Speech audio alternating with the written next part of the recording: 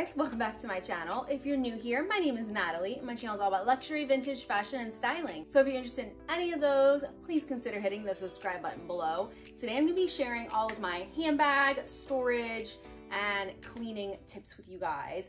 I filmed this video years ago, so I figured it was time for an update. I just did a Amazon Live, which if you don't know, I am doing those weekly now over on Amazon, and I just share like different topics every week. I've done makeup tutorials, handbag storage and tips, fashion hacks, all sorts of things. So I will leave the link down in the description box. I figure I would do like a little condensed version and kind of share all the kind of similar things that I did in that Amazon Live. So let's start with handbag storage. I have updated the storage here that's behind me in my videos a little bit to kind of tweak it and make it even better. So I've kind of played around for years trying different ways of storing things, and I find that this has been the best for me.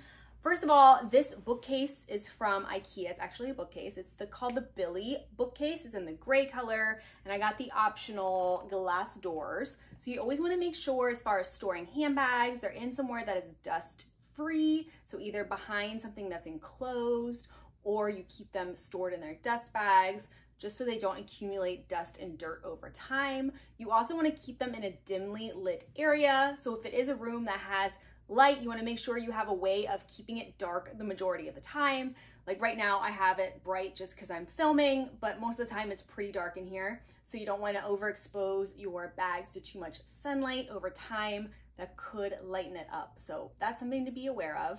And so I don't store the majority of my bags in dust bags, but I do keep something like this in a dust bag just because it is patent leather, and patent leather, you want to be really careful it doesn't end up touching other bags or even touching itself, because patent can stick to other objects and ends up having a lot of like color transfer or stickiness to it. So you always want to be really careful with patent leather. I just like to keep it in its dust bag when it's not in use. If you don't already have dust bags from some of your other bags, you can always buy them online. Everything I'm talking about in this video today, I will have everything linked down in the description box below to shop. You just hit the more button to expand. You may have to hit 2 different ones just depending on which device you're using. If you hit the 2 mores, it should expand and all the links will be down there. So the first upgrade I got to my storage system are these hangers. And what's great is you can adjust them here depending on the height that you want them. So depending on the shelf that you're putting them. And as you can see, I have 2 of my bags hanging here where I don't want the straps to kind of sit and be folded down on each other. So I like to store anything with like a softer strap on these kind of hangers. Same with like Bottega bags. I think they do really well on these type of hangers. So I got several of these. These come in a 3-pack, so really handy at least to start kind of storing. And these work not only on a shelf, but you can also, you put it wherever. It's good for the bag, and also it does very nicely to display the handbags, which I always like to see my handbags. I think that that's like the beauty of them. They're like my artwork. So I like to see everything nicely laid out and stored properly.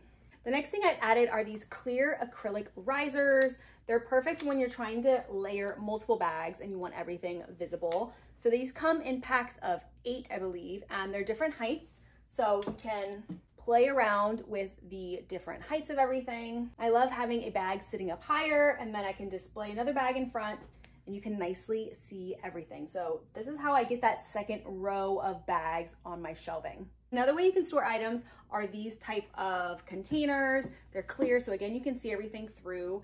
And these are great, especially for shoes. So if you are someone who has on display both shoes and handbags, this is really nice. You can also stack on top of it. It's enclosed, but it still has some holes for breathing, and it keeps everything really nice, but also visible and dust free. And I'm going to link one other type of riser, which I don't have, but I think would be really good if you're wanting to display things like clutches that aren't going to really be sitting upright, but need a little bit of back support on them. They're very similar to the risers, but just have support.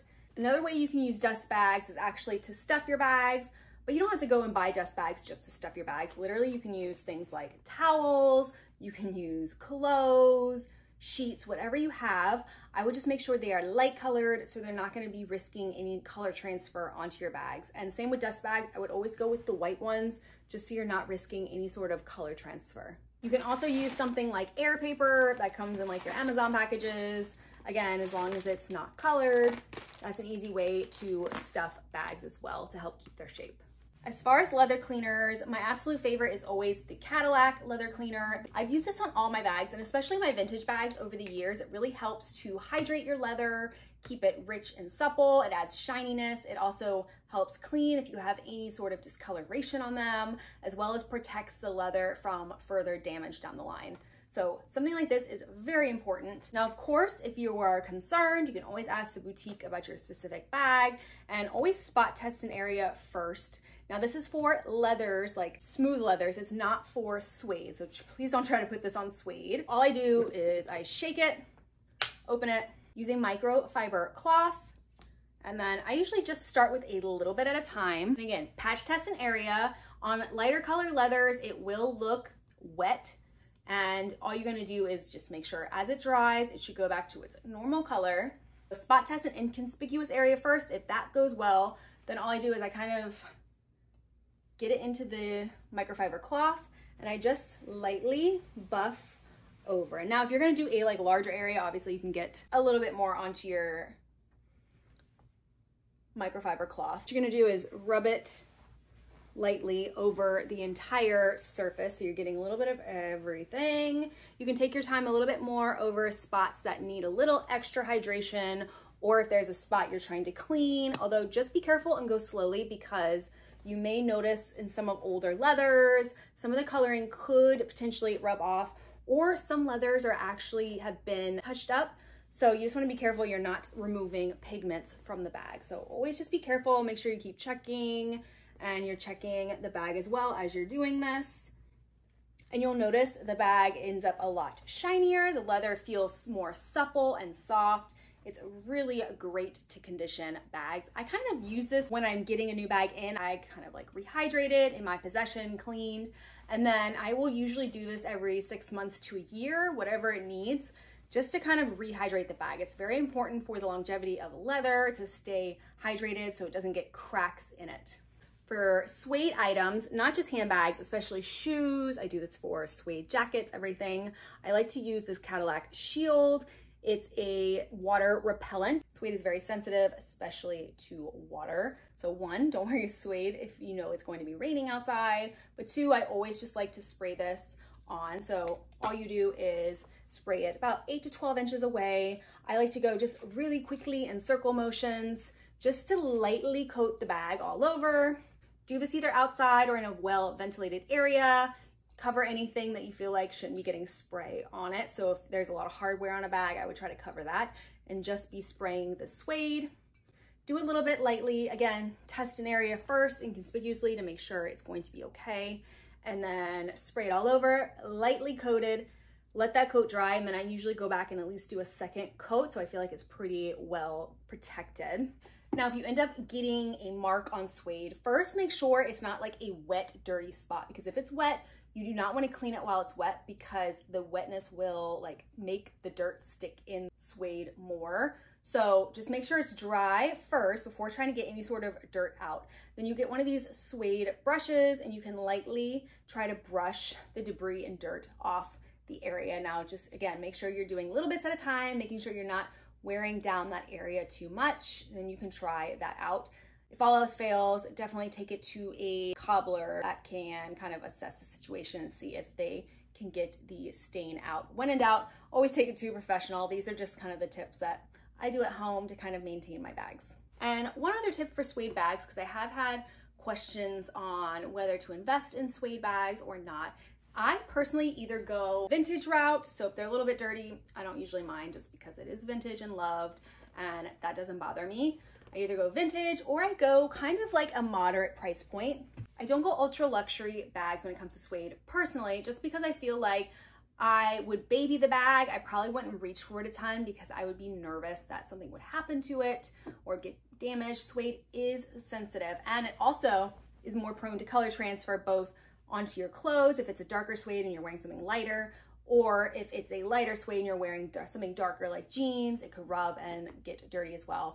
The protector does help, but it is something just a little bit more sensitive. So something to keep in mind. I like kind of a mid-range bag that's a beautiful suede, but it's not gonna make me feel so precious with the bag that I will never carry it, because the point of bags is to love it and to use it, and everyone's different in their viewpoints of what they feel comfortable with carrying or not. But me personally, I just wouldn't invest in a super expensive suede bag because one, I find the resale on them is not great because they usually don't stay in amazing condition. And two, I would just end up not reaching for it because I would baby it. So that's my reasoning on why I don't overly invest in really expensive luxury suede items. Shoes, funny enough, because we get a lot of wear out of our shoes, I don't find suede as bad on shoes, and I don't know why that is. I typically go for darker suede on shoes.